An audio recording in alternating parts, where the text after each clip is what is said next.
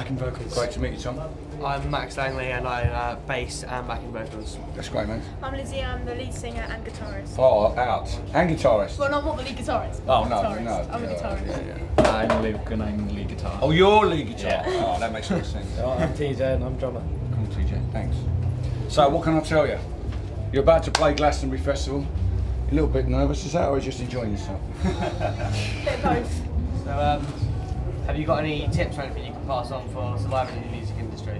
Yeah, you have to stay true to what you believe in. How old are you?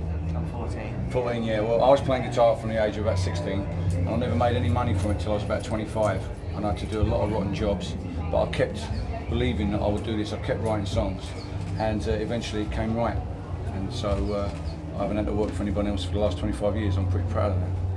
I just wanted to know what made you turn to protest music. Well, really, I'm not a protest singer. I write a lot of love songs. You know, I think more of the songs I write are love songs than anything else. But you know, there's a whole world out there that you got to try and reflect. And I happened to be writing songs around the time of the miners' strike in 1984, which was very, very political, and almost everybody in the country was polarised. They were either for or against it. So it was possible for me to write songs and be confident that people would understand what I was writing about, because everyone was thinking about that anyway. So that kind of helped. But in the end, you got to be true to yourself. If that's what you feel about something, you got to write about it, whatever it's about, you know. Right, cheers. I have a question. Oh, you? Will you introduce us on stage today? Yeah. Would you? Yeah, of course. Awesome. Of course. Not a problem. I've got one. Do you have any regrets since starting out in the music business? Is there anything you want to change? Well, not really. I mean, I've more or less sort of run it myself, and you know, been my own man. You know, I'm very, very lucky. I do what I always wanted to do, and they pay me to do it. And that's the definition of success. Anything else, playing Glastonbury, getting on top of the pops, having a gold record, that's all cherry on the cake. If you can get up in the morning and go to work knowing that this is what you love and this is what you've always wanted to do, that's success. So, you know, I'm not one for regrets. I'll be perfectly honest with you. And last one, I think. How long have you been involved with the left field stage? Since its inception. Yes. We have been so into left field, we can't remember when we started. We think it was 2002. Yeah. And we think we've had one off year last year, so we think we've done 5 years here. Originally, it was a stage down by the Green Futures field, and the actual stage was about as high as this trestle table. And when it got excited, everyone used to get pushed from the back and fall up the stage, which wasn't much help. And then we got promoted to this great venue here, because we're right at the meeting point here. This is a very, very central place, lots of people to and fro in. And we got this lovely big steel floor marquee. And since then, it's been, you know, just growing and growing. We've got the little staging. You know, this year we've been having some great stuff there. If you're still around tonight, they'll still be putting bands on there at 3 o'clock in the morning, and it's a lovely space. And of course, if it rains, because it sometimes rains in Glastonbury, you get a tent full of people, which is great. So I love it up here.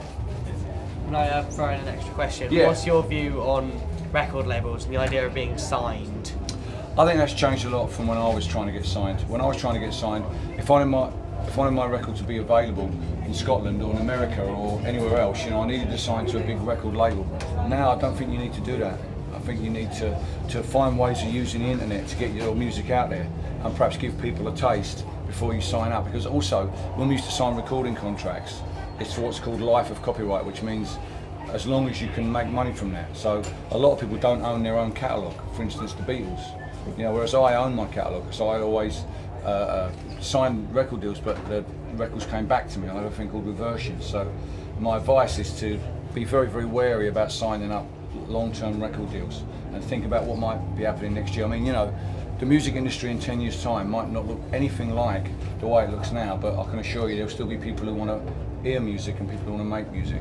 That ain't going to change. So as long as you keep doing that, you'll probably be okay. You've got something that people want. So, you know, try and keep it as close to you as you can. Wicked, thanks. It's nice in tune. Don't see that often. The guitar's actually in tune.